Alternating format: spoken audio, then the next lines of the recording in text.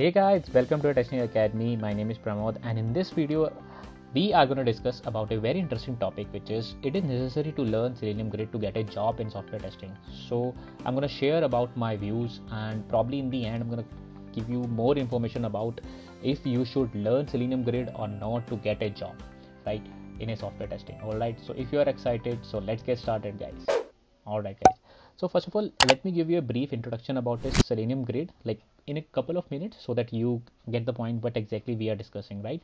So we are discussing about a Selenium Grid, which is basically used to run multiple browsers, right? Basically, if you want to test your Selenium test cases on multiple browsers, multiple version of browsers, you can do that by using Selenium Grid, right? And Selenium Grid is one of the important way where you can achieve parallelism and you can reduce your time of execution. So for example, if your regression suite is have like 3000 plus test cases, right? If you want to reduce the time from 3 hours to probably 2 hours or something like this, you can use Selenium Grid to do that, because you can run your test cases parallelly and you can have a full architecture where you can run on the multiple machines also, right? So that's how the Selenium helps. And if you know already, Selenium is basically, or Selenium Grid is all about a hub, which is a manager, and a nodes. So nodes are different machines, it can be a Windows machine, Linux machine, a Mac machine. So whatever the test code that you are running, you will send to hub will basically transport to that code to the different machines, right? So that's a brief introduction about it. So the now question arises that, okay, let me pull up my this annotated screen. So now, can you get a job only by learning Selenium Grid? So my answer straight will be no. I would say no, because whenever we are targeting any kind of an automation job and all, right, they would expect you from these kind of stuff. So basically they would expect all these things like Selenium framework knowledge, Selenium Grid knowledge, right? They will expect manual testing concept, CI/CD, API testing, and some of the project that you have done, and as well as a decent programming language, right? So only if you know Selenium Grid, that is not enough, right?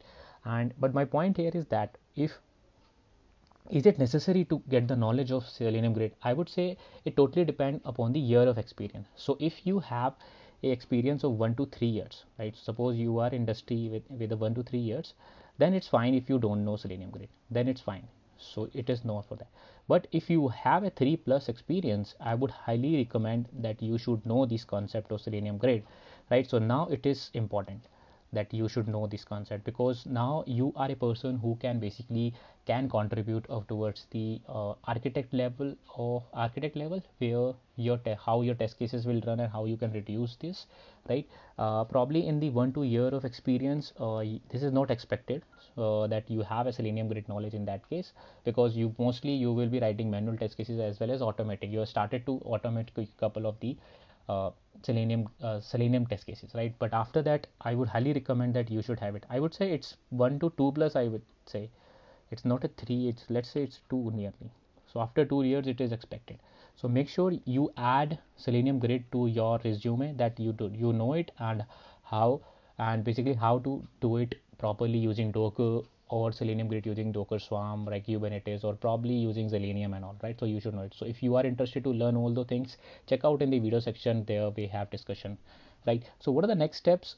If you are interested, I would suggest how you can do it. So you can learn Selenium Grid about from the courses, right? So you can check out our courses also, like from the learn.testingacademy.com, right?